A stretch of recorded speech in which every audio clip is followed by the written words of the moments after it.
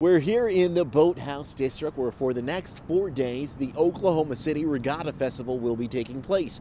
A celebration of dragon boat racing, whitewater rafting, kayaking, and rowing. You know, for some it's all about fun and games, but for others, a group of full-time athletes here in the city, it's about much more, chasing their dreams of the Olympics. The backdrop is the Oklahoma River, bright and early.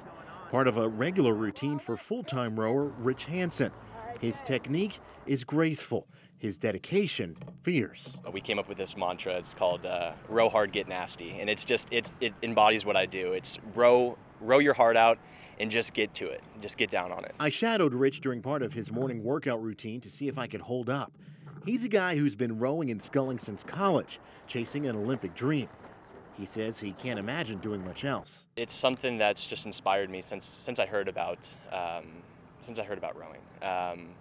Yeah, the pride of country, the excellence of sport. It's something that I thought about every single day for the last 4.5 years. We're gonna sit at the finish to start. 12 workouts a week, each 2.5 hours long. But he does keep himself busy when off the water. I work at a dog daycare and also a Twisted Spike Brewery. But good athletes need good coaches, like Riley Dampier, a former athlete herself. I love it. I grew up wanting to be a teacher.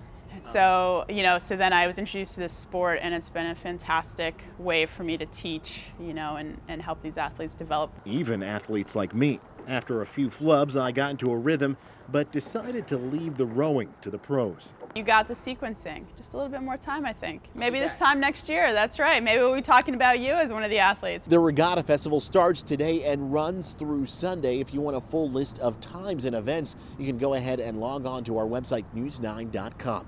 Reporting on the scene on the story in the Boathouse District, Chris Gilmore, News 9.